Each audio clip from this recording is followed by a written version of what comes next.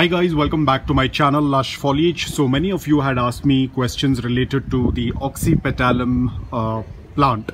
Now basically this plant is from the family of Cactaceae, which means that this plant is basically a cactus. I know a lot of you will think how come this is a cactus, but yes, this is from the family of the cactus, and these are the blooms. Now we are already done with 6 blooms in the start of the season, so this is another 4 on this. I have 1 growing here and then there is 1 over here, so total I have around 6 of them growing. Now you can see the plant is really tall, and this is my morning glory. I'm not very sure, I think it is almost done because it had given me a lot of seeds. A lot of these morning glories, they don't survive for too long after putting out the seeds, but it's still giving me a lot of more flowers, so I've just kept it as it is. And coming back to the Oxypetalum, you can see this is how this plant tends to grow. It basically will have 1 leaf, and over that 1 leaf it will start to put out more leaves. You can see this. Now if you have to propagate this particular plant, you can take this section of this plant and then put it into the soil. Once you put it into the soil, it will start to put out roots, just like how we tend to do a leaf propagation. In this you don't need a stem. This is a very woody stem, as you can see, because this particular mother plant is very old. It's almost probably more than 4 to 5 years old. So it was basically thrown out for people to come and take it off so that they can trash it off, but I picked it up and got it home because I didn't want it to let it go, because it's a very old plant. It's almost 4 to 5 years, and if it is a plant that is 4 to 5 years old, it is going to put out a lot of blooms. A lot of people ask me, why is my plant not blooming? Now remember guys, it takes at least a year or 2 for it to bloom. If you get to grow this plant, it takes a very long time. The plant has to be completely mature, only then it will start to put out flowers. For example, if I'm going to take this leaf and if I'm going to put it into the soil, it is going to take probably another 2 years, 3 years for it to grow, because this is a very small one, though they tend to grow a little fast, but the process is very slow. Apart from that, during winters the plant tends to slow down its growth, so that is another hurdle that you will have in your garden. So it's going to take a very long time. So if you are taking a cutting, or if you're if you have seen this plant out, somebody has thrown it, pick it up, especially if the plant is very old. You can see the branch is very old. With the branch itself, I can tell you that this plant is very old. So it has grown quite a bit. It has already started to cork as well. You can see corking is basically when the plant starts to mature. It gets a very woody stem. It's nothing related with dryness, though it looks like it is dry, but this is the method called as corking. This is the new stem. You can see it's more green, but as in when it starts to age, it is going to turn brown in color. Again, it is putting a lot of new growth over there, and this is how the leaf tends to look like. You can see a lot of, so these leaves that you're seeing suspended in the sides, that can be propagated. You can even cut this part of the stem also and put it into the soil, and even this leaves can be propagated. So this is from the family of cactus. I think the blooms will take another 2 or 3 days for them to open up, which I'm really excited about. You can see they look absolutely beautiful. A lot of blooms. So this time I would say it gave me around, first time they gave 6, this time it is 6, so almost 12-13 blooms in the start of the season itself.